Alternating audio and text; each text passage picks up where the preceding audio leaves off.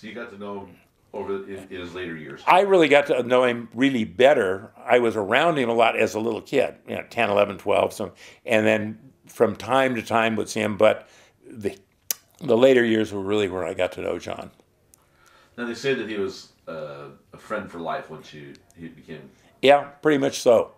And he was just a great common sense guy. And you've probably heard the stories that, when he was with the Flying Wing and with Northrop and Gemini, they came out with one airplane, and they didn't really have all the test facilities they've got now. So, a plane was built, and Meyer said, "This thing isn't going to fly, but if anybody can fly it, I can fly it." And he did, and the thing crashed, and they ran up to him. He said, "Well, I really made a mess out of that one."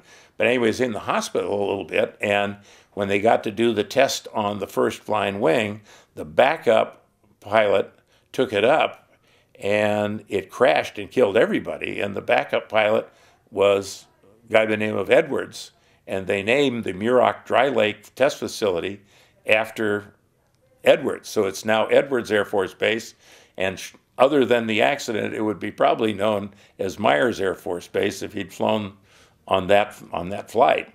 And it, just you never know. Did he? What kind of an attitude did he have? Was just a real up? Yeah, he loved people and fun, and it's one of those deals you only get one. It's not there are no rewrites. It's not a dress rehearsal, and he enjoyed people, and he just had a knack for flying. And you've heard all these stories, but I said, John, when did you start to fly? He said, well, I was at Stanford, and a guy was going to give me lessons, and I got the book and read all the stuff, and I was going out to do just sort of a practice thing on it, and hell, this ought to work. And he said, next thing I knew, I pulled back the stick and I was flying. And he says, so I really didn't have any instruction. My first flight was a solo.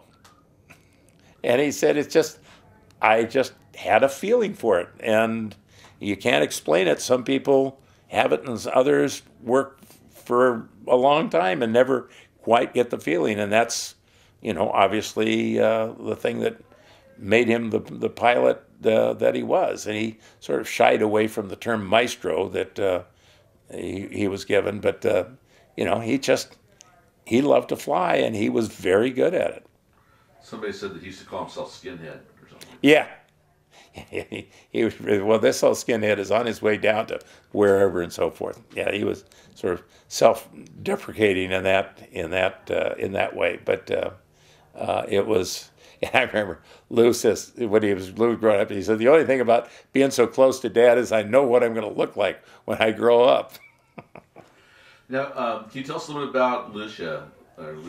Well, she was just a great lady. I didn't know her as well, of course, as I knew John, but from early on till she passed away, she was just a stunner and smart as a whip and just very engaging and just, a marvelous person.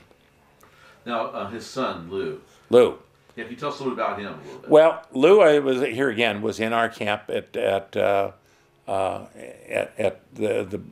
Bohemian Club, and so he and I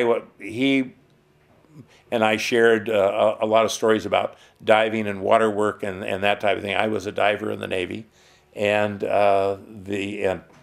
so that was the thing that we've kind of shared about, and then it seemed so quick that all of a sudden he was gone.